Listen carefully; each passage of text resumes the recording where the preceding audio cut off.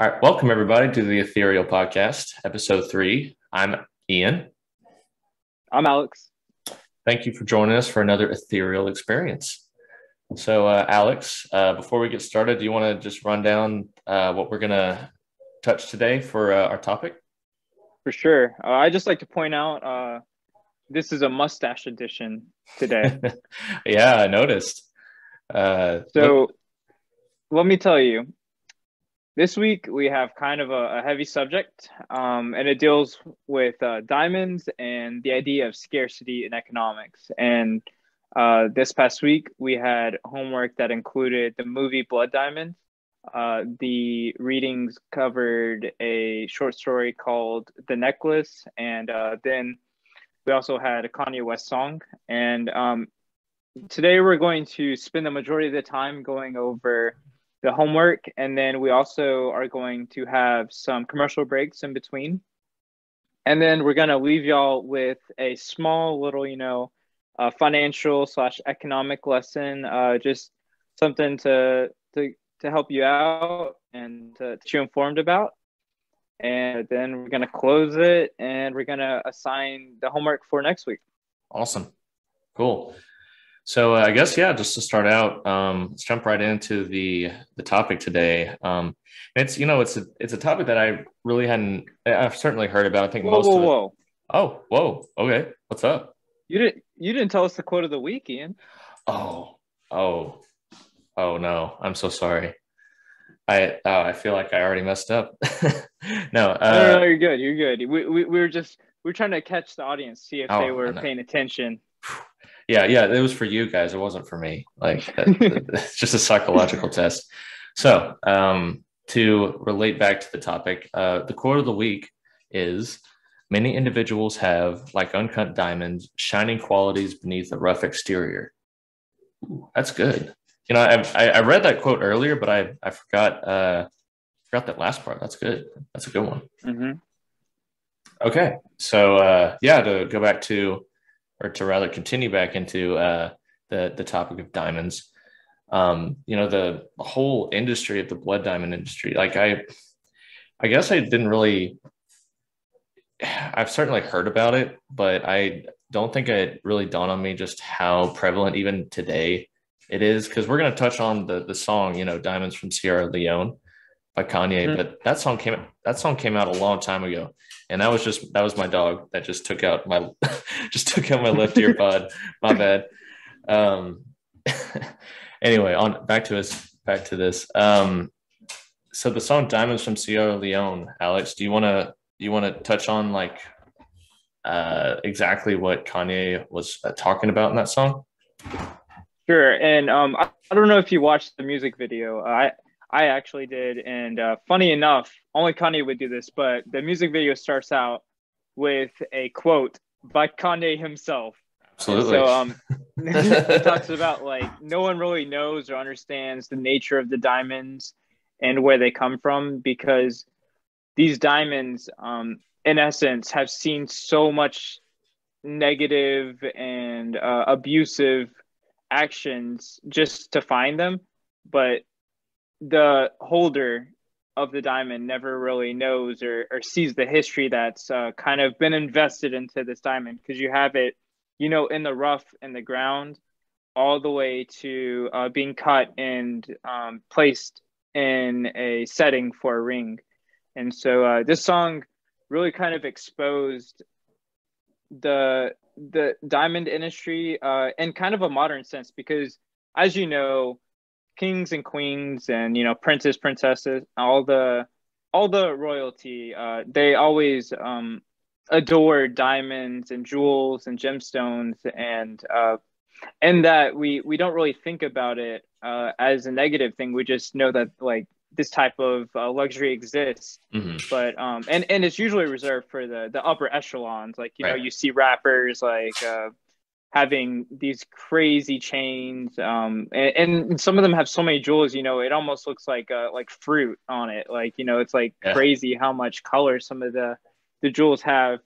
But no one ever thinks about what had to happen for these things to come together. And I feel like the song painted the picture very well and kind of exposed the modern diamond industry in a way that we don't really think of, because it's such a ingrained aspect of royalty from, you know, the medieval times. Like even back in the day, like Greeks and Romans, I believe, like they were aware of like these precious crystals, and they even like were embedding them into jewelry. And I believe like it's been such a close history between humans and jewels as a sign of wealth and luxury, that and money too. I mean, like with gold and silver, I mean, that's been around since probably before written history. So for sure.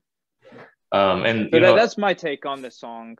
No, yeah, and well, along with the talking about obviously the you know, the blood diamond industry, you know, Kanye being Kanye, he wanted to throw in his own, you know, spin on his life too, because he was trying to relate how, you know, when he was, when I think one of the main verses was throw your diamonds in the sky. Yep. And I think the whole idea behind that was, hey, look, here's my you know, not everything is as glitzy and glamorous as, you know, the good life seems to be. And to me, it seemed like he was just wrestling. I mean, you could argue he always does, but he's wrestling with personal demons in the music industry, you know, at the time when he was writing his music and dealing with personal problems. I think a lot of it, he was dealing with women, some serious issues with how he treated women or how he treated himself. And so it almost felt like the song was like trying to balance a serious topic, an actual real world topic, and trying to relate it back to him, which you could argue is a little narcissistic, but to me is a really clever way of spinning and promoting both issues, and how, you know, and obviously the song sounded awesome. Like it was well produced. Oh, of course. Yeah. But sonically it hit. It did hit. And keep in mind that song's quite old when you really think about it. Wasn't that one of his first like main albums? That was his first album. So. Yeah. And the sample on it, man, they surgically cut that sample. It was so good. Oh yeah, no, 100%. I'm trying to think. Now that's bothering me. I'm trying to remember which album that was. I think it was like the one in like the early 2000s. The Late Registration. Yeah, it was Late Registration, I believe. But yeah, and I guess going back to what I was mentioning earlier, like for the fact that industry is still so corrupt and alive and well today is a little depressing. But yeah, which you know, with that, before I think, correct me if you want to move to the movie first, but I think touching on like on the consumer side of things, what the whole concept of specifically diamonds means to people in the first world. It's an unfortunate side effect, I think, of excess, and how easily, you know, material things become the most desirable aspect of our lives, even over other people.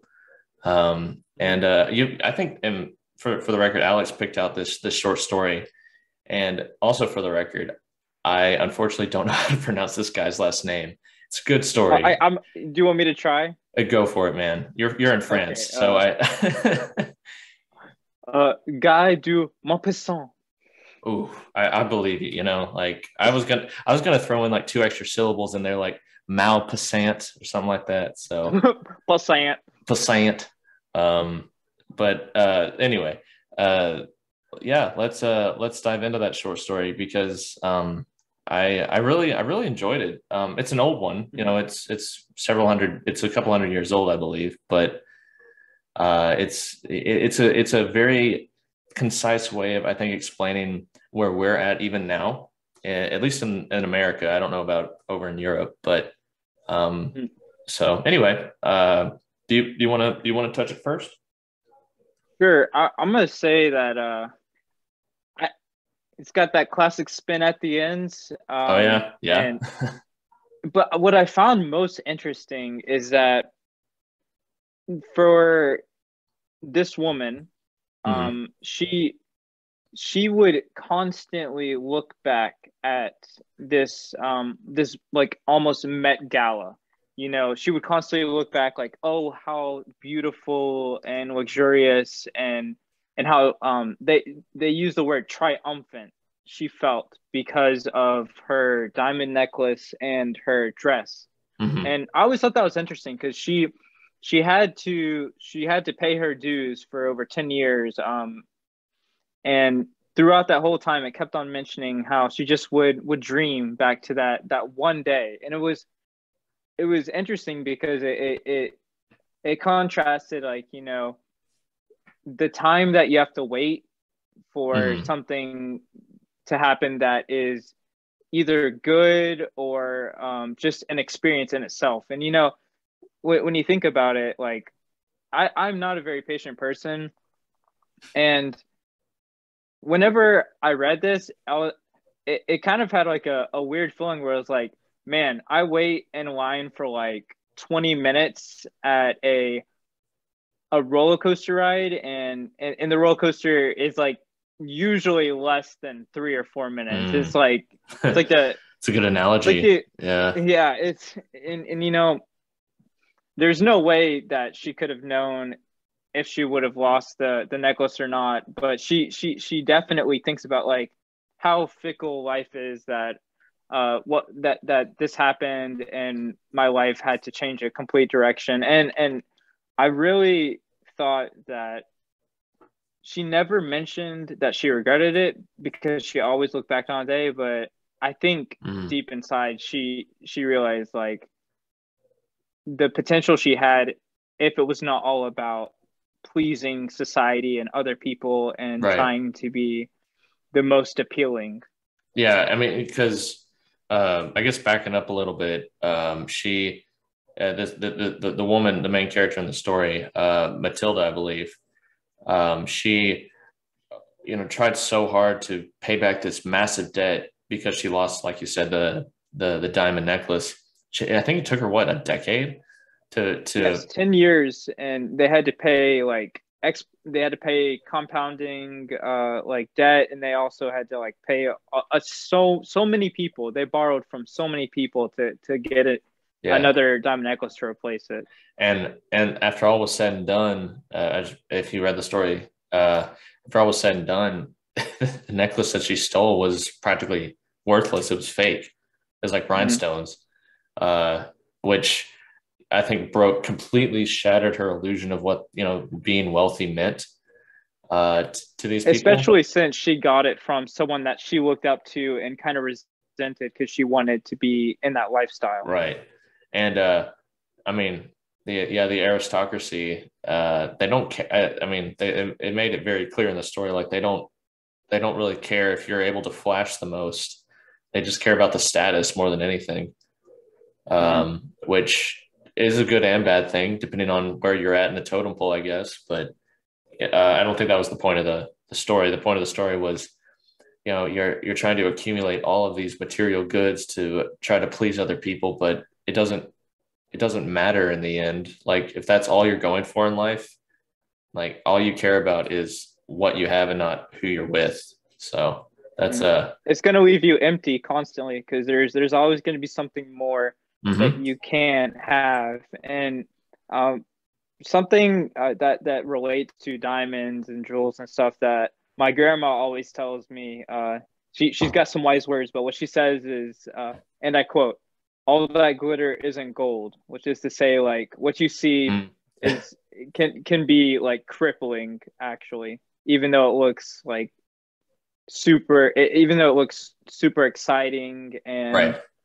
a worthwhile adventure into some type of unknown world of luxury and fanciful lime life, it's not worth it. No, absolutely. And it's hard, I think, I mean, those are definitely words to live by, but it's hard to accept that as Mm-hmm. a better reality I think when you live in the West, at least in the West, where things are relatively developed and you have more than enough as far as like material things and cars, clothes, houses, you name it, right? So it's hard to dial it down and actually realize what's important. I certainly need to work on that, for sure. But and I think at this point we should turn more towards the actual. So we touched on the consumer problem, right? But the producer issue is what is just the most troubling out of all of this, specifically. Absolutely. Yeah, specifically related to diamonds. And I don't think so. We watched the movie Blood Diamond, but before I jump into that, I don't think I realized just how many. Well, first of all, how prevalent it still is, like I mentioned earlier, but how many fake diamonds are, or at least unpure diamonds are in production, like just in the normal world, like in construction. And I didn't realize just how many diamonds there were, I guess is my point. Like they're not extremely rare. They're just sought after for the purest, cleanest looking one, which it just kind of blew my mind because when you see the commercials, when you see the market, you picture diamonds as being this extremely rare, almost unattainable jewel that I don't know, it kind of struck me as almost I felt betrayed, but like I don't know, it was very interesting, but anyway, that's a good point, because like especially in Dallas, you can go to just about any mall, even outlet malls, which are supposed to be more towards the lower end consumer. But they have an absorbent amount of jewelry, and I mean, not all of it is diamonds, but the majority of it is diamonds.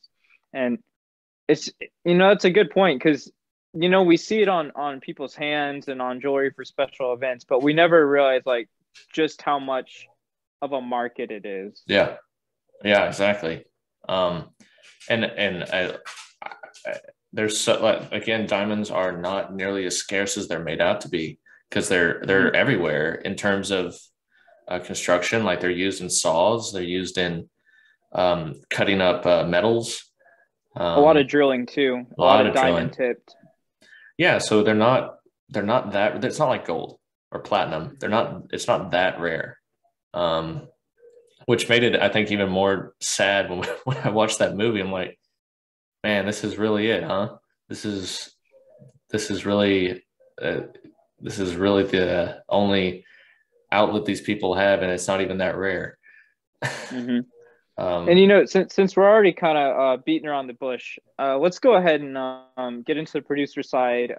So we're gonna talk about Blood Diamond, the movie, and I'm gonna go and hit with the most depressing subject. I'm gonna talk about the child slavery and kind of the militant style and tribalism involved in Africa. And the thing that got me in this movie that like really made me sympathetic and really kind of changed my worldview on children is like in third world countries is the quote from the teacher that was kind of running an orphanage and trying to re-educate these kids and reorient them into a better society. He said, "Why do you think they call it the infantry? It's an army made of infants." And I was that got me. I was like, man. I'm not laughing because it's funny. I'm laughing out of it being uncomfortably true. Oh Lord. Yeah, I mean, I guess, if we're starting out with that, I mean, in the movie, one of the main character's sons, is kidnapped, right? And he's taken by the rebel army that is, a part of the Blood Diamond cultivation, I guess, if you want to call it that. And he doesn't even remember his dad. He was brainwashed, which at first I was like, oh, that's unrealistic. Kids can't be brainwashed that quickly. And I'm like, I was thinking back to when I was a kid. I'm like, I kind of looked up to whoever was my role model at the time, and I just kind of followed their lead. Like, I, I think I was thinking in terms of an adult who's more Yeah. aware of the world around them, hopefully. Hmm. But with kids, they just follow they follow who is their authority figure, and so it kind of made sense to me how easily they could be recruited.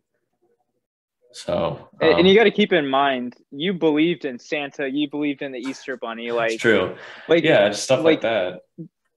the crazy thing is that the kids being naive is almost a superpower because you look at, like, I don't know if you've ever been skiing, but there is this stereotype where adults are scared to do the triple black diamonds, but you'll see kids running through it, and Yeah. this naive aspect of children actually makes them fearless in a way, and I mean that can work good or bad, but it's crazy because like kids typically learn faster than adults in certain subjects, and it can, and the sad part is that can be used for war. Like kids Hmm. could learn faster even for war, and i I truly think that, like, I don't know if it is classified as psychological warfare, but using children as your army certainly feels like psychological warfare Oh, because 100%. the amount, yeah, it's oof. Yeah.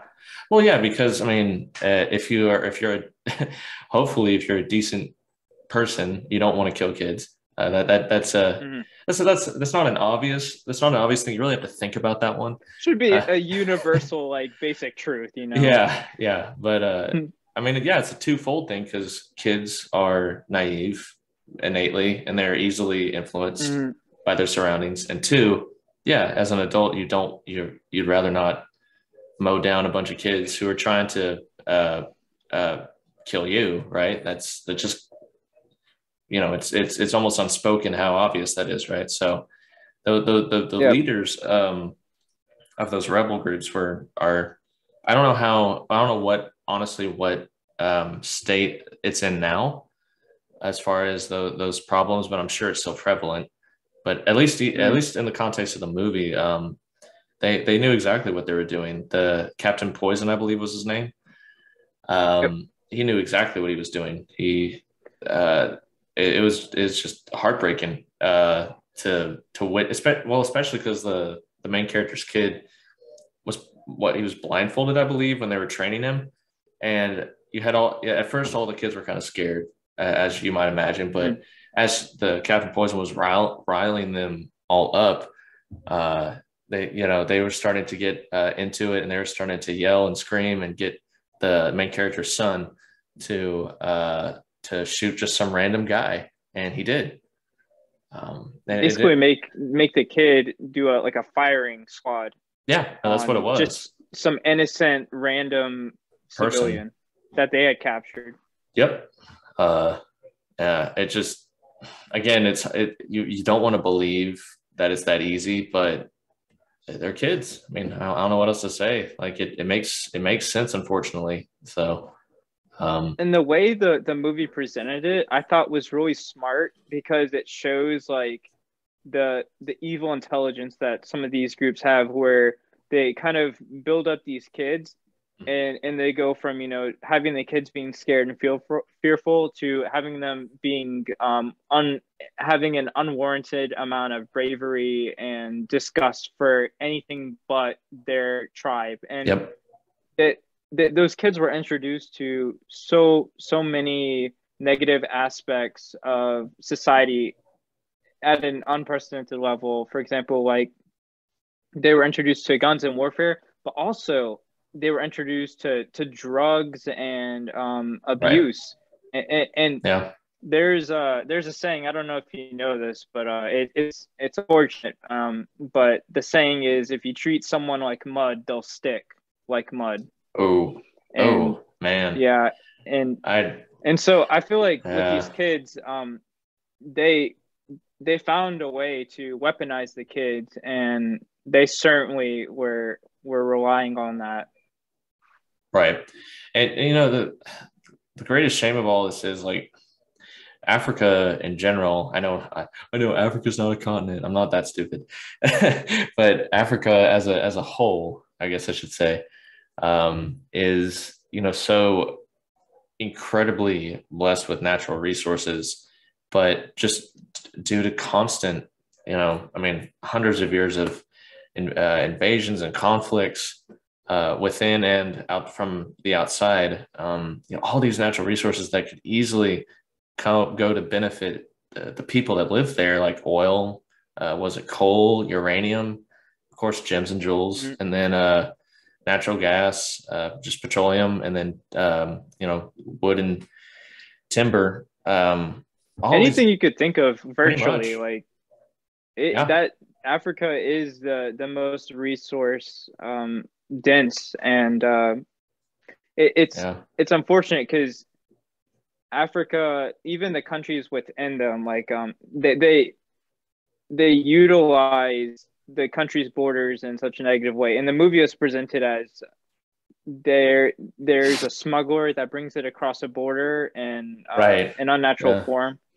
For example, in the movie, they had it inside a goat's neck. The diamonds were hidden inside the goat's neck, like actually embedded below the skin.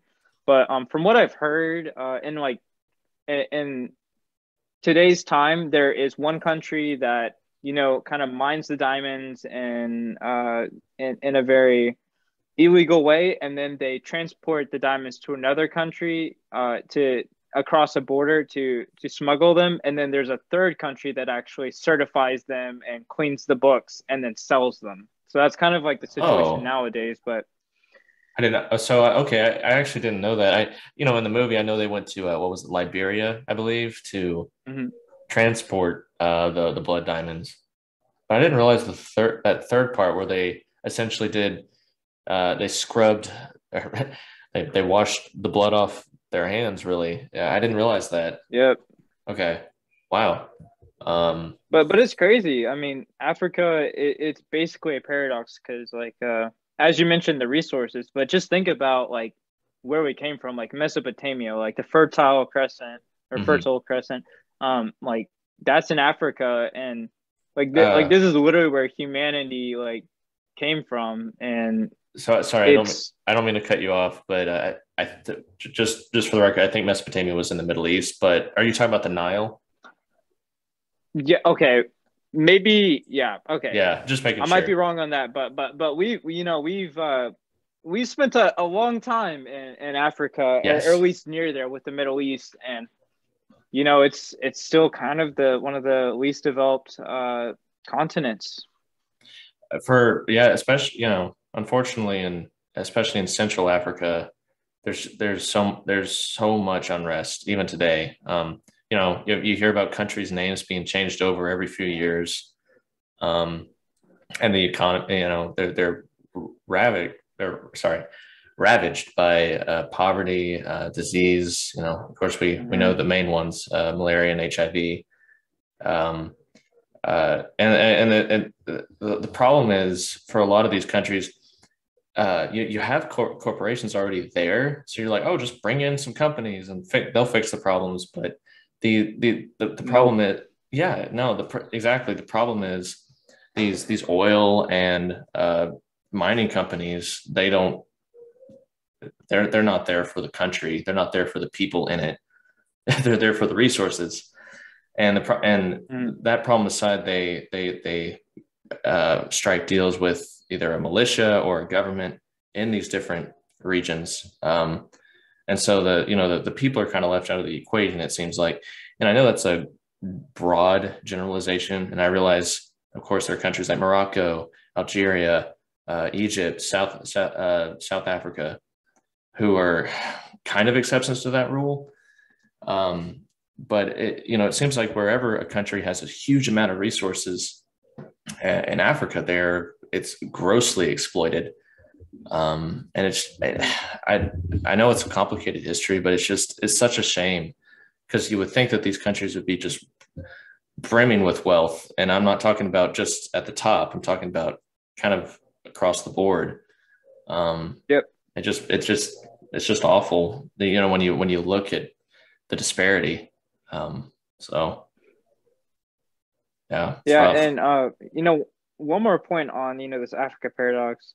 Like, I've known about India having a lot of people, but like Africa as a continent has the most amount of people, and that surprised me because like I would think with the amount of people, like they would need to have things organized and civilized and working, but Yeah, well, again, it's just it's not too, working because they're exploited. yeah, and they're well and divided too. I mean, keep in mind Hmm. Africa. I mean, as a whole, again, I know they have hundreds of countries, or almost 100 countries, I think. Anyway, but they have hundreds of, if not thousands, of subcultures who don't get along in Yep. many areas. I think the most famous one is the Hulus and the Tutsis, who Tootsie had, Rolls. yeah, the Tootsie, the Hulus and the Tootsie Roll, the video streaming company versus the candy company. But they, it was an ethnic war where they were at each other's throats for years and years. And that's one of the more famous examples. But my point is, there's no such thing as, it seems like, as one Africa. Because Mhm. there's so much diversity, um, culturally and ethnically, that they're just, it's an internal struggle constantly, over there. And with that, you talked about in the first episode, getting to know you've been interested in geography and a geographical perspective. I think like with Africa, it's also incredibly difficult to be united, just due to the Sahara Desert and all these type of mountainous as well as like densely packed forests. It's just hard to have infrastructure there, I believe. Well, that's Would you fair. say so, or? That is fair. And not only that, I think it could be accomplished maybe around the Sahara, but there's not enough, and there's not enough money. There's not enough money Mhm. at the current time, I think, in a lot of these countries to fund such massive projects unless they get outside help, which I think right now China is doing a huge amount of investing in Central and Southern Africa with the mining, And you know how they're controlling that investment is they're actually buying up a lot of the banks, is what I've heard. like the government banks. Uh, Both the government and private sector banks in Really? Africa. So they're essentially buying African countries is what, They need some gee, resources because they got plans and they got lots of man, electronics, so it's got to be sourced from somewhere. And jeez. that's the future is really the semiconductor and silicon industry. So they're trying to secure their base of operations when it comes to the digital and electronics of the future. And again, I know this doesn't apply to every African country. I keep wanting to reiterate that because I don't want Yes, it's a good to, point because we keep talking at but such a continent scale, and it it's hard to learn about all the cultures and the different ethnicities and lineages and sure. struggles within each African country. Because I told you like sometimes I forget that like Oregon or like North Dakota is a state. Like, Ouch. Yeah. To be fair, like it is. Wait, Oregon though? Oh, come on, not Oregon. They got Portland, the greatest city on the planet. whoa, whoa, whoa. I'm kidding. I'm Let joking. me tell you about Portland.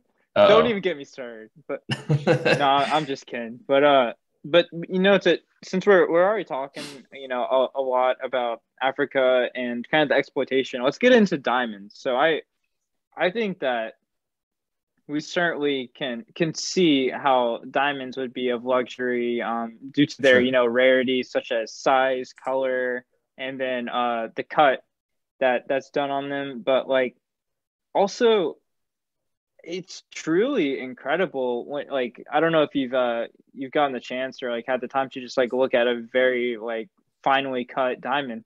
They really are pretty like extravagant, like how the color Mhm. goes through and it just builds like a world that looks like the stars, but if you were on drugs looking at the stars in the galaxy, like it looks really cool. I'll admit it. But I was curious. So why are diamonds even used for wedding rings?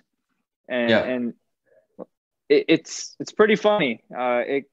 They weren't actually used for the most part up until the 1930s.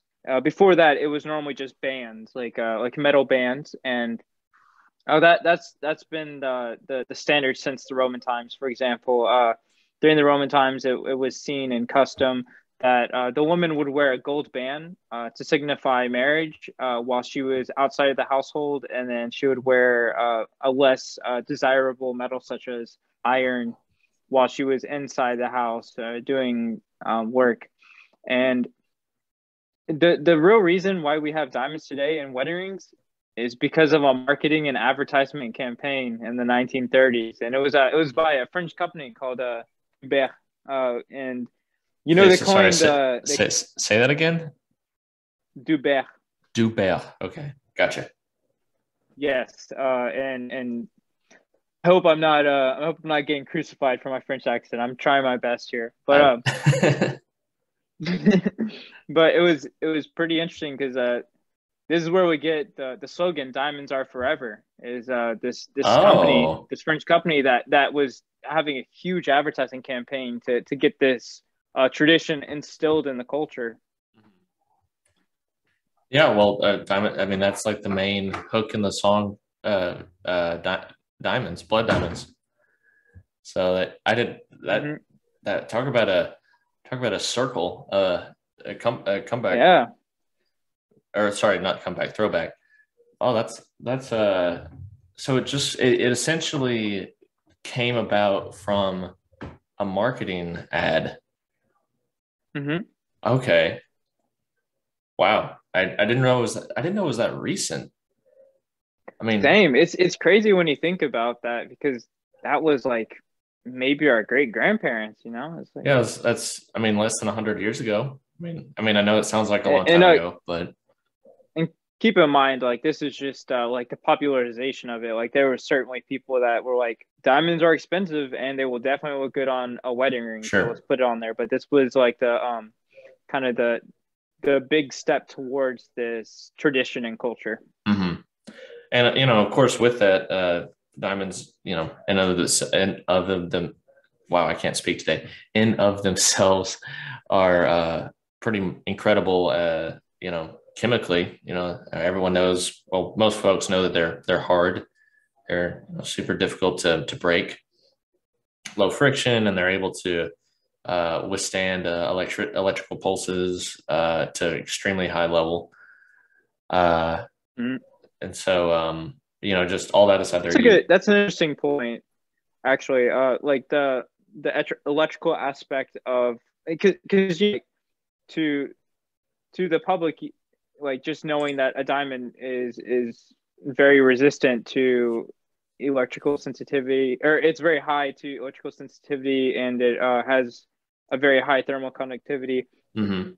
Like that doesn't really like seem like it matters, but like crystals are like quartz in particular. Crystals are very important Yeah. to electronics, modern day electronics. So like I know that you're probably familiar with the time crystals within electronics where they sync up the Hmm. instructions for the CPU, the central processing unit, and so like these crystals are essential to keeping the timing and the operating systems and hardware to function. So Yeah, and like then right, and then we mentioned construction too, and drilling, but all of those diamonds that I think I know we touched on it earlier, but all those diamonds aren't pure necessarily. They're cheaper, mhm. but I think that drives home the fact that diamonds, and I think you know a little bit more about this, but diamonds are not necessarily this um, extremely rare and scarce resource like uranium or something like that. Yes. There's a huge monopoly on this market, though. That's what drives up the cost of like jewelry, for instance. And do you Mhm. want to? And I know you did some research on this. Do you want to cover Yeah, I that? can touch on this. Cool. I'll start with diamonds. So here's something that like when I learned about this, I was like, man, this is where we are as a society. We are like basically gatekeeping diamonds. So as you probably know, diamonds are from carbon and pressure and all these type of properties create diamonds in the ground. But we actually, due to technology and innovation, we are actually able to create diamonds and factories and machines. We can create them. We typically do that for the applications we mentioned, such as like mining and other things. But what really kind of threw me off guard is that because we can make them kind of in a screen sense, we think of the manufactured diamonds as less because they were not found in the ground, they were not natural, and so we have this kind of shift to even putting the natural diamonds on a pedestal as opposed to the manufactured diamonds, which kind of makes sense, but also it doesn't at a market scale because there is a term that's coined for diamonds that are like very natural, and it's VVS. And so even a lot of rappers popularize like VVS stones, VVS diamonds, like all VVS on my chain, and that stands for very very slight. And the very very slight is whenever you look like at the diamond with a microscope or with any type of enlarging imaging device, you can see that there's some very very small holes or airs within the diamond, which signify that it's from the ground because it's not exactly perfect like a manufactured diamond. And that really threw me off. Is like, man, we have this resource that we're like literally having children used as slaves to mine for it, and we can just make it in a factory like.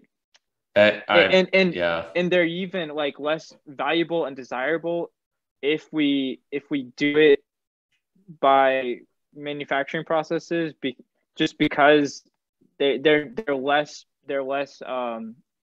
more perfect and they're less air prone. Like that was kind of confusing to me at a market scale. Well, yeah, and that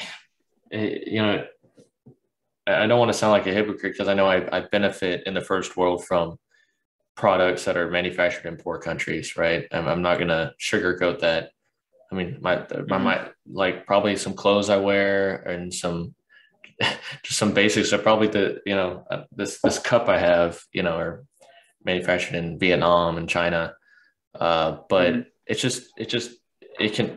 irritating to imagine that something that can be reproduced by us without having to extract them through any means, how that even computes, right? So it's hard to put your head around until I think you stop and actually examine the problem, which it sounds like that you that's what you discovered.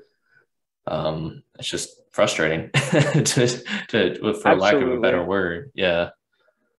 And what makes it worse is they touched on this in the movie, but they have storage, don't think of storage facilities as in like your monthly storage that you'll pay for, but actual underground bunkers that are full of these diamonds where they catalog them, categorize them, and keep them for the future. They actually kind of create a mini monopoly with diamonds where they control both the production, the storage, and because of that, they also have the market access and pricing power that's necessary to drive up these prices, which I never thought about. I always thought like, man, diamonds are so rare. Whenever you go to a diamond store, like you got to buy that thing or else you're not going to see it probably again. But then whenever I was shown in the movie kind of the producer side where they actually can store them and they can just hold them indefinitely. Right. Like, that was crazy to me. I never knew about that. Yeah, and it's scummy in the worst way possible. It wouldn't be that bad. It almost wouldn't be that bad if it was produced in a more ethical means that we're used to in this country, where, in mining areas where there's higher work standards and, adults. actually do the work. But knowing what we know about blood diamonds and just jewels, I believe, not just diamonds, but Mhm. it's really hard to justify buying from a source that you don't know where it came from in a jewelry store, in my opinion. And of course, that's just my opinion. I mean, other people may have a more educated understanding of where they get their diamonds from, but it doesn't sit right with you when you walk by a jewelry store anymore, does it? Yeah, I'm like, man, everything in there, every piece, every jewel, that's got a history that Yeah, I unfortunately think is not going to be a happy ending. no, not at all. Um, so on that happy note, you want to do it? You want to take a breather just for a minute and Yeah, let's hit a commercial break. yeah, let's do it. All You get to right. choose which one we're gonna go with. All right. So I have a list here. And keep in mind, I think we mentioned last time we're going to try to have a little breather just for kicks and giggles every podcast. So all right, I have three different ones here, and I don't think I certainly didn't take a peek. I promise at the ones you had. So we should be I hope not. nah, nah. So we should be good to go. Okay. So, how about we do words I wish I didn't know? How does that sound? That sounds good. All Do you want to right. start, or would you like me to start? Oh, you know what? I'll let you start. I'm curious what you have. All right. I'll hit you with it. So, words I wish I didn't know. Flummoxed. Guess what? Guess what flummoxed means, and you can ask for it to be spelled or used in a sentence. That sounds like a Pokemon. Go flummoxed use defense curl. Anyway, um, it sounds like well, it sounds like you're flustered or something. Is that close? That is close, actually. Uh, Kind yeah. of close, not exactly. Okay. I'll use it in a sentence just to help you a little bit more. Okay. And whenever I was looking at whenever I was looking at this coat, I was flummoxed about how it was made. Appalled? Like shocked? Let me go ahead and tell you. Okay. Flummoxed means that you are completely confused. Oh, that's just me in general when looking at code. Okay. Um, That's like whenever you it's like whenever you get to a point where I don't know what I don't know. Like no, that's that's pretty much flummoxed it. is basically the embodiment of this idea. Okay. Okay. Okay. Cool. Uh, I mean, so what about that word makes you wish you didn't know it? Because I flustered, you mentioned both sides of the word, the stems, like so fla like makes me think of fluster, and then like the X at the end makes me think like perplexed.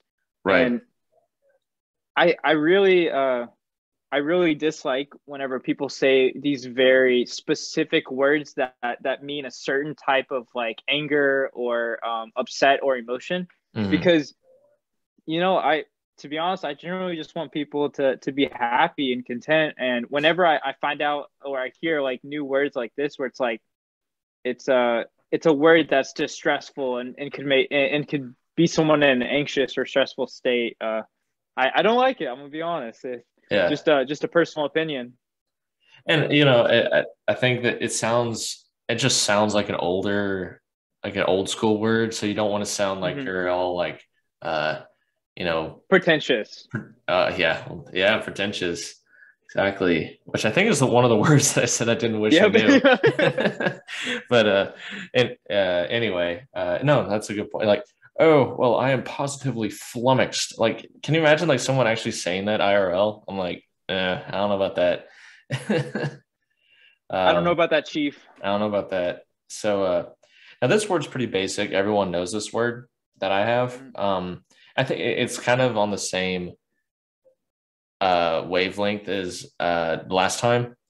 It's just a word that's so overused, and it's just something that I just can't stand. Oh boy. Literally. Wait, can I guess? Oh, I was Oh, gonna guess literally. I knew were it. you really? Literally. Yes. I was gonna Oh, say man. literally, or the other one would be like. Yeah, well, to be fair, like is a huge like variation, so it's not quite Mhm. as bad, I guess. Just depends, right, on the context. But literally has just lost its essence Oh, in our generation. Like oh not yeah. that like the past generations like completely fulfilled it by any means, but it's just like I I, I will just generally like text someone and be like, I literally died from this, but Yeah, like like no, it's not at I all. I literally am going to pass out from this heat. It's so hot today, literally. It's like, oh, stop. Yeah, and I'm guilty of it too, 100%. I say that word way too much, just unconsciously, I think, or subconsciously. It's just it's so yeah, it's almost as you like you're using the word the. It's just it's that's how often that word is used, and it doesn't mean anything anymore. I'm like, ah, It's overused to the point where it's useless. right. Like I actually, funny enough, I got a story about this. So I I tried out a bunch of different sports in high school. Like, I tried out golf, was Yeah. absolutely terrible at it. I played soccer and I did swimming, I did track, and I also played tennis because, as part of a curriculum, you're required to play a certain amount of sports to get the credits and Hmm. in turn get the diploma, the high school Hmm. diploma. And so I played tennis junior year. I believe it was junior year. But I played tennis, and I actually kind of enjoyed tennis. I'm not gonna lie, it was pretty fun. I wasn't good at it, but it was fun. Yeah. Um, and one time we were doing practice, and I was with a friend, and we were playing doubles against two girls. And on the other team, there was this girl that was new to the school, Hmm. and she was like she was like super athletic. Like she was like a female LeBron James. Not the same frame by any means, but like the way Just that like it's like 6'9" and just like broad shoulders and dude, she was tall though. Like she was uh-huh. she was tall. I'm not gonna lie. Like I think she would have done so good in volleyball if she pursued that instead of tennis. But anyways, so she had said some like some funny things, hand quotes, and to be honest, I didn't want to hit her like with the tennis ball. Like I certainly didn't want to like hurt her or harm her, but like I was trying to hit the ball as hard as I could across the other side so that like we could get a point. Yeah. And um and so I was serving and I threw the ball up and I swung with everything I had Yeah. and I Yeah. missed. Ooh. Okay. And in the process of that, I actually dislocated my shoulder. That's how hard I tried hitting it. And the way I threw my arms up So to like did you try to throw it like that, or was it like a backhand? I threw it up and then it was across like this way So you were incidentally. Just because serving? I was yes, I was serving, Okay. yeah. And so keep in mind this story does relate to literally. We'll get there in a second. And so I like silently walked off the court because you can immediately feel whenever something is messed up.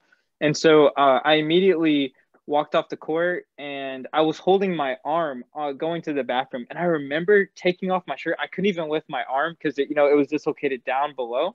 And I couldn't move my arm to take off my shirt. So I like took it off with just one arm. And as I was taking it, I Oh, was like, oh my gosh, my socket is not where it's supposed to be. And I start freaking out. And I tried to like, I don't know if I damaged anything. The doctor didn't say, but I tried to like pushing it in or something. Like it was a bad situation. It was terrible. yeah. And it hurt a lot.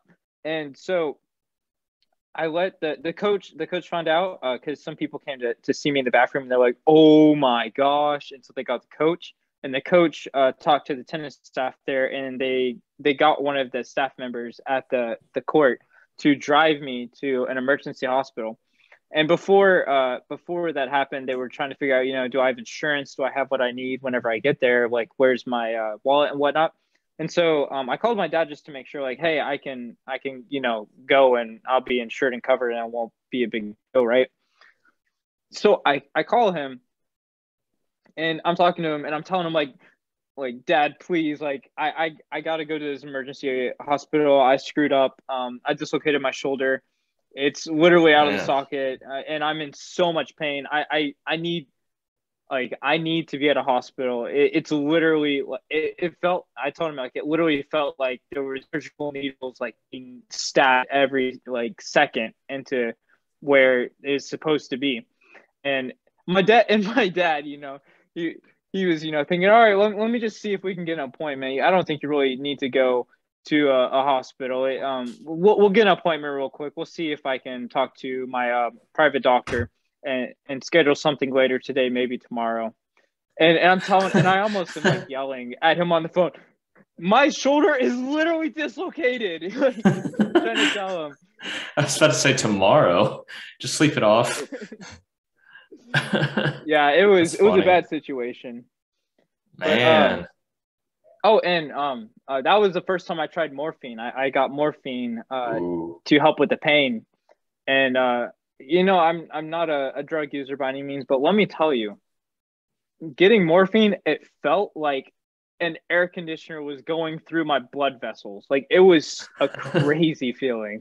I don't know how to explain it. It literally felt like blue liquid was. I could feel it going through my blood vessels throughout my body, like from where they had it in the IV and my vein all the way to like capillaries on my chest. Like I felt like I could trace it as like a blue liquid that was like air conditioner going through me. It was crazy. Wow. But definitely not worth dislocating my shoulder to try. That freaking sucked. Literally. Literally. Man, I've never dislocated my shoulder. I've broken a finger, but that's way different. Oh man, that had to be so painful. And also, I've never had morphine. I can imagine. I think my folks had morphine at one point. They like hurt themselves. I don't know. I don't remember what, but I've heard that stuff is good though. I'm not going to recommend it. I'm not a doctor, but it was an experience. I will say that much. Man, well, that's an exciting twist on that. That's way better than what I had, as far as like stories go. But cool. Well, is there anything else you wanted to touch on as far as the diamond industry? Let me think. I do have to say one thing I wanted to touch on that I'm not entirely clear or knowledgeable about, but I thought that it would be interesting to discuss, and maybe you might have a better, as you are just a little bit older than me. The advent of engagement rings. Like, are you familiar with this concept of like the engagement ring, then the diamond ring? Like, that's something that I never realized until I was in college. So, I mean, it depends on the person, and it's not like I have a lot of experience. I've never been engaged before. But the engagement ring is usually pretty fancy, from what I've seen. And then they kind of dial it down with the actual wedding ring. And if it's a dude, it's a little different normally. But for the girl, like if we're talking about a man and a woman, obviously, usually like the engagement ring is pretty fancy. When they're proposing, but for the wedding ring, I've seen people that nowadays have like just rubber or metal bands, for the guys. Yeah. Those are becoming popular for workers. Yeah. No, I see that a lot now. Even I see some women wearing that too. It's just easier. I don't blame them. I mean, that's not really not really the focus, right? Is the not the jewelry, it's the actual people involved. So I can't blame them for going the symbol. Right. Yeah, exactly.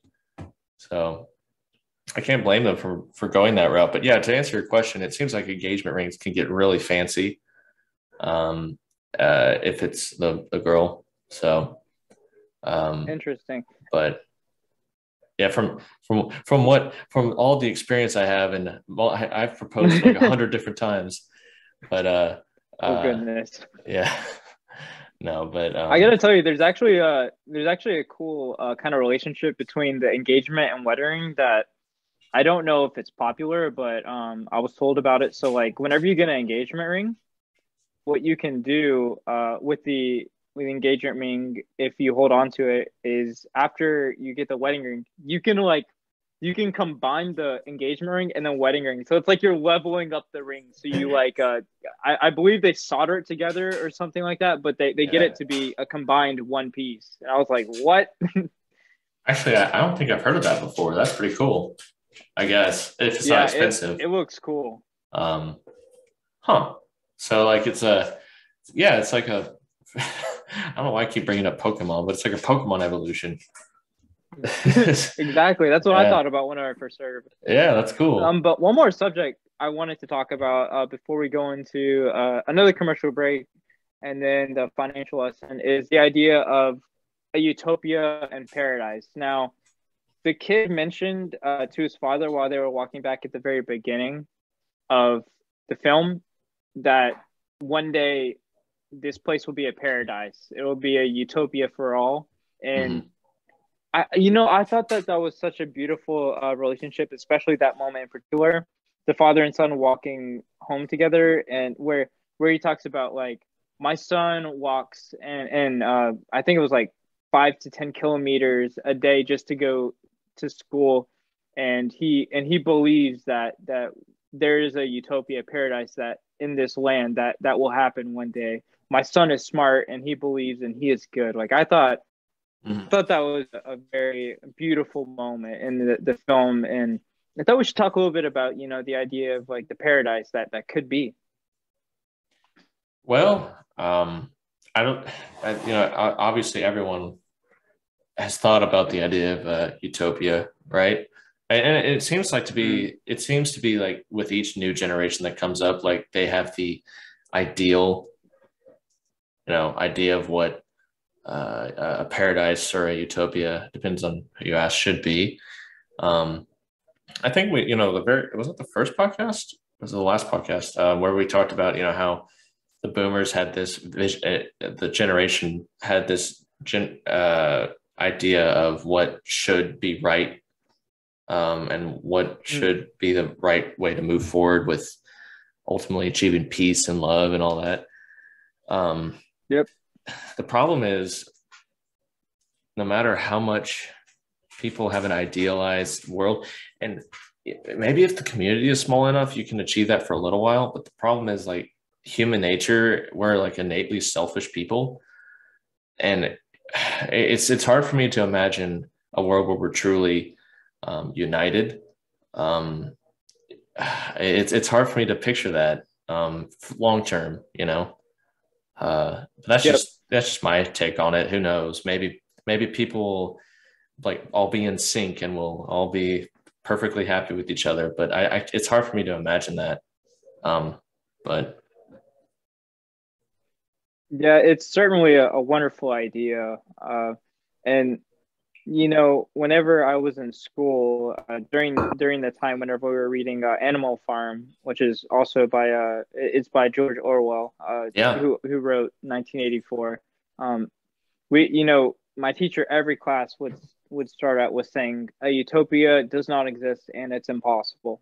And yeah, I agree. having that drilled into me, it was sad. I know it's like the reality, but it was sad to know that this wonderful idea cannot be executed because of how we are, and it's just a symptom of humans being alive.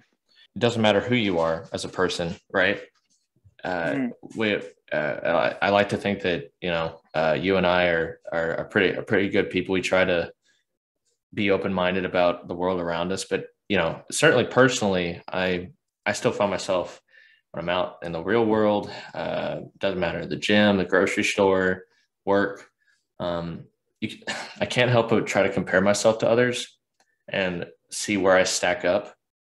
And I like to think that's mm-hmm. pretty normal with everybody. I hope so. um, the problem is, though, that can spill over if you're having a bad day or something negative has happened in your life, And when that does spill over, that sometimes can lead to aggression, lead to people butting heads, and at the worst, leading to violence. And so I think innately within us, we try to compare ourselves to others, even when we want to have peace and in a society. So I think it's just this internal conflict we have that that leads to, I think, your point that I don't know if we could ever really achieve a utopia, just because we I think innately don't have a utopia in here. You know what I'm trying to say? Mm-hmm. I get what you're saying, and it's a sad truth, but we can certainly, and it shouldn't discourage us though, from getting as close as we can. I think that's Sure, a part sure. that's important, because a lot of people just like think about it and they're like, well, this is the way it is. This is how it's going to be. But it doesn't mean that we can't strive to get as close as possible with, the resources and time that we have. Oh, 100%. I'm with you on that. Yeah, you certainly always want to improve, right? So it's a good point. Yeah, maybe you can't achieve like perfection, but you can get close if you try. Yeah, I agree. Yeah. Ready to cut to a commercial break? Yeah, let's go for it. All right. Well, I'll let you start off this time. What do you got for me? Yes, sir. So we're going to go ahead with the "Are you smarter than a sixth grader?" question. Okay. Yeah. So I'll go ahead and start. Can you tell me the name of the largest city in the world? And I know you're kind of a geographical expert. You know every inch of the map. But I can give you some. I can give you the multiple choice version, or you could just guess. But no shame in asking for the multiple choice. You know what? I'm such an expert that I'm always open to checking the facts, no matter what. So can you give me the multiple choice? All right. Yeah. Yes, sir. So we have New York, Paris, Tokyo, Los Angeles, Washington, D.C., and that's what you picking. That's what we got. Oh, man, that's easy. Tokyo, right? I hope. Dang, you're right. No, that's, man. Yeah, Tokyo, Japan. Man, shoot. Okay, that was. So I was thinking like, oh, what happens if it's like a metro area? Like, is it like what do you define it as? Because they do that too with like Brazil. Oh, true. But no, yeah, I was thinking New York just for a split second, but I'm like, I don't think so. People are moving out of there anyway. Yeah, there's a lot of people moving, and let me tell you, I think it's interesting. New York, like with the rats there seems to be like a direct relationship to the amount of people and to the rat population. And I'm curious, what's going to happen with a lot of people moving, and especially with the travel being less than expected year to year because of COVID and then now Omicron. I don't know what's going on with that rat population, but it'd be interesting to find out in coming years. Yeah, I'll make sure to check back into the rat to see how they're doing if I ever go back up there. Yeah, for sure. Tell them I said hi. No, absolutely. I'll say hi to Gerald for you. All right. So, man, I almost feel bad because this one's I think a little tougher. All right, I'll hit you with it though. All right. How many sides does a trapezium have? A trapezium? Yeah, not a trapezoid. Trapezium. Trapezium. Yeah, trapezium. It sounds like a shape that you made up, like the freaking the hexadeca flip. Like there's this really. Yeah, it's like the hexadeca something, hexadecatoid or something like that. Some crazy looking shape. Yeah. Okay, so repeat the name of it one more time, and I'm a guess. All right, trapezium. Trapezium. Yeah. I'm just gonna say seven sides. It's 4. Oh my gosh. Yeah, it's like a quadrilateral, so it's shaped kind of like Mhm. this. So Oh, is it like a rhombus? yeah, yeah, I think it's like a rhombus. I probably knew that then. It's just a I actually different don't. name.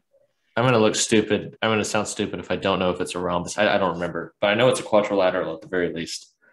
Jeez, they are pillaging your math in the comments. I know they probably will. If hey, who knows? Maybe they'll just. I mean, dislikes. We don't have dislikes anymore, so maybe Hey, there you go. That's funny. Um, yeah, no, that's man. I feel bad now because that one was harder. I think so. No, it's okay. It's okay. Next time, just expect something a little bit easier.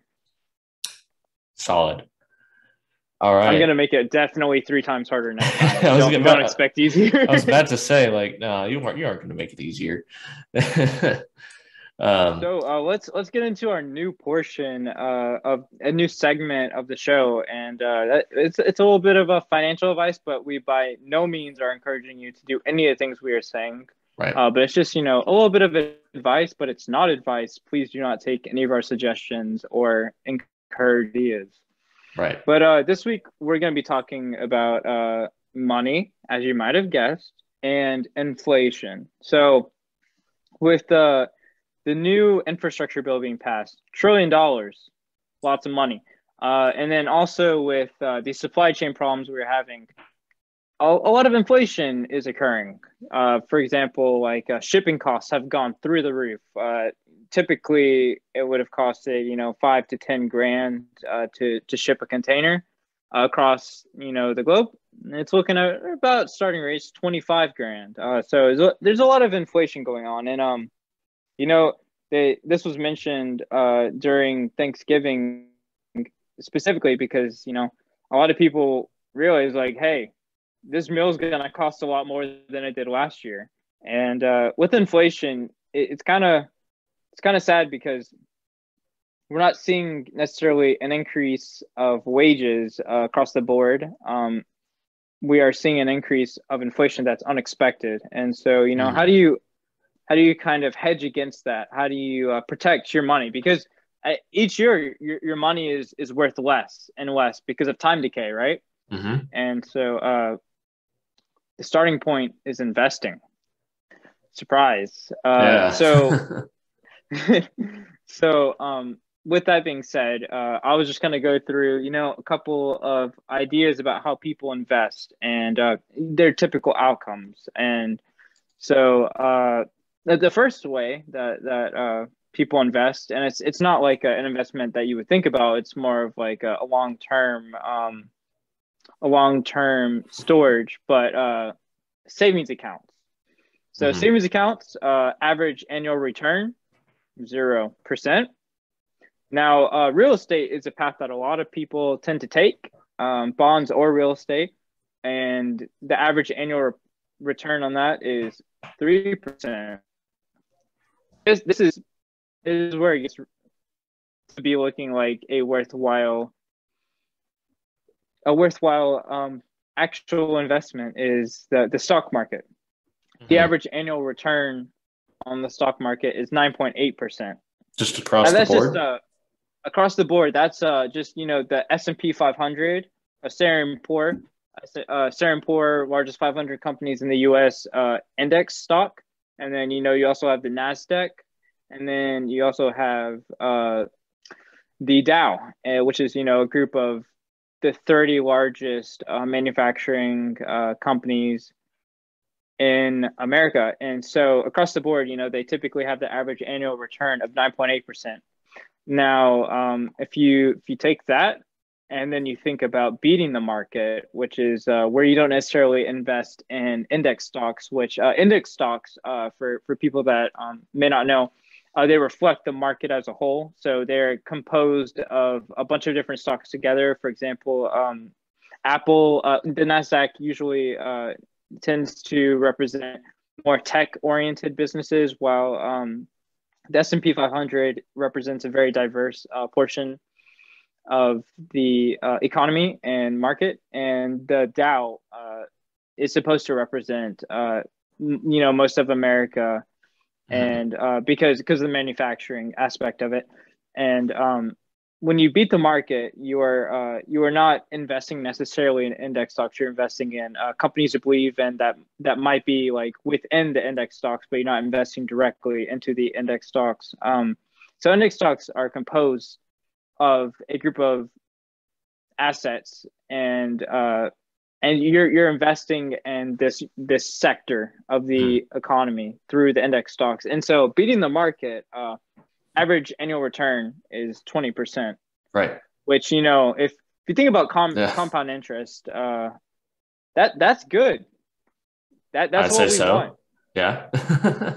And so I guess our advice per se is, if you don't want to watch your money become less and less each year, just put it in some index stocks and let it grow with the market, because that will hedge your money from inflation. And hedge in this sense means protect, or like build a moat around. You can think of the investing in the stock market as almost a defensive measure, while a defensive measure against inflation, while also an offensive measure with the value inside of it. So certainly saving your money is useful. Things can go wrong in the stock market. I mean, take for example the Great Depression, beginning of COVID. But on average, and in typical years, even during COVID, by the end of the year, it was plus side, that most index stocks across the board, maybe not as much as the average annual return in the previous years, but certainly a good return. And so in order to fight inflation, because inflation is going to happen whether we like it or not, even the Feds like kind of plan for inflation. And whenever we have this hyperinflation that's coming in the future, with all the money being spent, or just the unexpected inflation right now, it's important to keep your money safe, because you're never going to know when you need that capital. And so hedging it with an investment index stocks is a good first step, I would say. And that's great advice. Yeah, it's so disheartening, I think, to look at the inflation rates and look at your cash that you have, like in a checking or savings account, and just you when you realize, oh wait, let's say you have $1,000 in there, 1,000 last year is essentially worth $600 now, or is worth 940, I believe now. 940. Yeah, so just by doing nothing. So that's great advice. And the problem is, I think a lot of people run into with investing in index funds or investing with a long-term goal in mind is patience, especially when they do see a dip, because it's always tough to watch red in your I those red candles, they can hurt, but you gotta think long term, and you gotta trust the system. And in this case, the system is the market. And I believe in the US's ability to compete and to continue to create amazing products that are globalized. And I certainly think that it's important to protect your money, because take for example, let's put this into perspective. Your entry iPhone is $1,000. Yeah, that's an investment in itself right there, and you need to protect. It's only going to go up, because take for example, we're having a chip shortage right now, and to bring this full circle, the computers that we're using right now, and the phones that we carry with us each day, all the lithium for the battery cells, all the electronics, the copper, the solder, the circuitry, they had to be mined. They had to come from somewhere. And those metals and the diverse uses, they're going to become increasingly expensive. Definitely, 100%. So yeah, that's great points, man. Yeah, I definitely, just as a personal opinion, not as investment advice, I would say, you know, start researching and getting up to speed on how the market's doing in general, because Mhm. you will most likely have a much better luck investing in long term in the market than you will just letting your money sit in an account somewhere. So in a checking account or savings account. Absolutely. So And so some of the figures I referred to in this like little mini lecture or like small TED talk, they're actually from a an ebook, a little booklet for people to learn and get financially literate in the stock market and accounting and financials. And so I'm going to link that in the description for you. And it's Stock Investing 101 by the Young Investors Society. Very down to earth, very authentic. There's no bribery, trickery. It's just a free resource, and it's just to help you learn. And great. so It's we're awesome. gonna provide that for y'all, and we're going to continue to find ways to help y'all improve your life with this segment. Oh, that's great, man. Yeah, yeah. Listen to listen to that advice because Again, don't listen to the advice, listen to the personal advice, yes, yes. but As a make your own disclaimer, decision. Yeah, we are just people talking. Please do not listen to anything we say. a period. Agreed. But with that being said, do you want to close out this podcast with the final food for thought commercial break, and then speak about the homework for the next episode, and and let the audience enjoy their next week full of great studies and material. Absolutely. Yeah. So a really deep quote this week. A food for thought this week is: you miss 100% of the shots you don't take. Dadgummit. I love that quote though. It's so good. Okay, who's that quote by? 100% of the shots you don't take. Uh, Yes. so at first I thought it was Yogi Berra, like the old like baseball player. Mm-hmm. But I believe Oh, that'd be that's kind of cool. oh no, that'd be awesome. But I think it's the hockey player Wayne Gretzky, I believe. Oh, okay. Okay, he's still pretty cool though. Yeah, no, but Yogi Berra always made like a bunch of quotes that sounded like they made a lot of sense, but Mm-hmm. they sounded smart. But that one's actually a good one. I like that one. It's a motivator. I like it. Interesting. I So do you want to know why I said or why I reacted the way I did? go for it.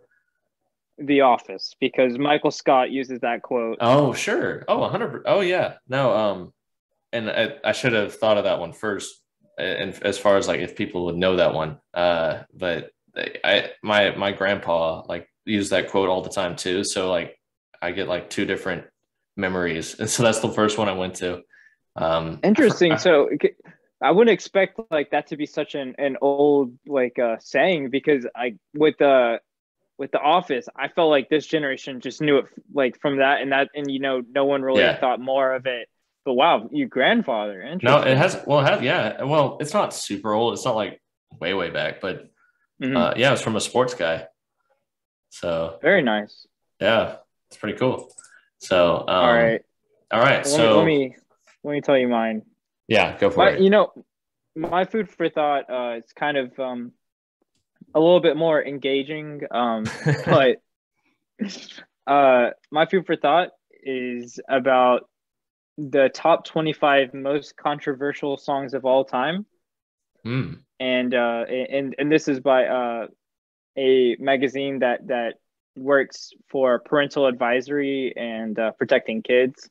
So I thought this would be pretty interesting. But one of the most controversial songs of all time is "Strange Fruit" by Billy, 1939. Okay. Now it's one of those songs that you've probably heard, but you never really like realize. It's one of those songs where you hear, but you never know the name. Okay. But for the listeners, we're not able to play this song due to copyright issues. But certainly check it out. I'll have to do that too because I haven't listened to it. Maybe I have heard it, but I'll check it out. For sure. Cool. Well, all right. So for next week, the theme that I came up with where to really bring in holiday spirit is solid society and censorship, which I know sounds like a pretty broad topic, but we'll take a deep dive into it next week. There's two media that I really want y'all to check out. The first one is watching the documentary Social Dilemma. It's on Netflix, and it came out last year, and it takes a really in-depth and insider approach to social media and how it influences our thinking and our perspective on life. The main person behind the documentary is or was a Google engineer. I say was because I don't remember if he left the company, but he interviews a lot of folks from Silicon Valley, and it's anyway, I'll let y'all watch it, but it's a great documentary. And finally, I want y'all, and I need to do some also, read up and do your due diligence on the social credit system in the Chinese government. Yeah, that's it. We're our podcast isn't going to be able. Yeah, we can't upload anymore. In China. All right, sorry for any of our listeners in China. I don't think they can watch YouTube in China anyway. So. Oh snap! I'm sure they have VPNs, but yeah, I don't think Google's allowed over there. I didn't even realize it was that censored. My goodness. Oh yeah. I think people use VPNs all the time, but they're officially not allowed. Well, this is a good topic then. Yeah. So I'd encourage y'all to read up on that because we're going to touch on that. So those are the two big ones because I feel like that's a lot of material to go over. And can I tack on one thing? Yeah, definitely. For our listeners, we're going to have all this stuff linked in the description as always for each week. But just so you know, Ian mentioned Netflix and the Social Dilemma. Actually, Netflix released this documentary on YouTube for free, the full fledged documentary. The documentary. Yeah, so we'll link that for y'all, and it'll be available for everyone that has access to YouTube. Once again, sorry for anyone in China. Sorry, China. No, okay, I did not know that, actually. So thank you for bringing that up. I didn't realize it was released for free. Awesome. Even better. Absolutely. Cool. All right. Well, do you want to start closing this out with the challenge of the week, Alex? Yes, sir. So this week, because Christmas is coming up and it's not supposed to be about presents, but presents are certainly a very kind and generous occasion, or a form of showing appreciation to someone. And we are always fast to get Christmas presents for our family and our friends that we really love and care about, but we don't really think about getting Christmas presents for people that don't like us or that we don't like. And it's because you don't want to spend money on them, and you don't even want to think about what they like. Like, it's true. You don't want to get something for them. So the challenge of the week is to at least think about and then get a Christmas present for someone that you normally wouldn't or even think to get the present for. That is a challenge. So very. So that's a good idea. I like that. I like that a lot. So I guess to close us out, as usual, if you feel like it, comment and subscribe and all that good stuff. And everyone, thanks for tuning in. And we will see you guys next week, and keep it real. Keep it real. All right. See y'all. Thanks, everyone.